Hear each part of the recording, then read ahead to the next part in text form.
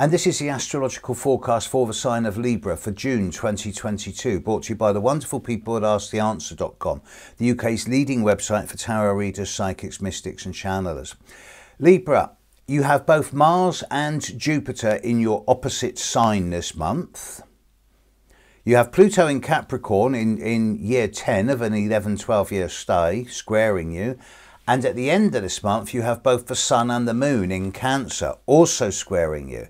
So there's a lot of, I wouldn't describe it as challenging energy coming your way, but you are going to find this month that you seem to be on the receiving end of a lot of energy from other people because they don't know how to deal with their own energy, so they're projecting it at you in a way that's going to make you feel that you're the butt of people's jokes or that you're the one who's got to sort everyone else's stuff out.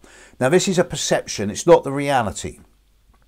But certainly with both Mars and Jupiter in your opposite sign, all of you, especially those of you born in September, may feel as if that there's a lot of pressure upon you and a lot of pressure on you to achieve. Don't push it. It would be very easy to bite off more than you can chew, to overreach, overstretch, overestimate your own capacity or your own abilities. There's definitely a case here for saying that as far as the experiences of this month go, that quality is better than quantity. Do not overreach, but at the same time, do not undercut. With Mars in your opposite sign, other people are going to be triggering you. You are going to be getting your buttons pushed. This month is a real test of your diplomatic skills and your ability to be all things to all people. And if you can't do that, then step back.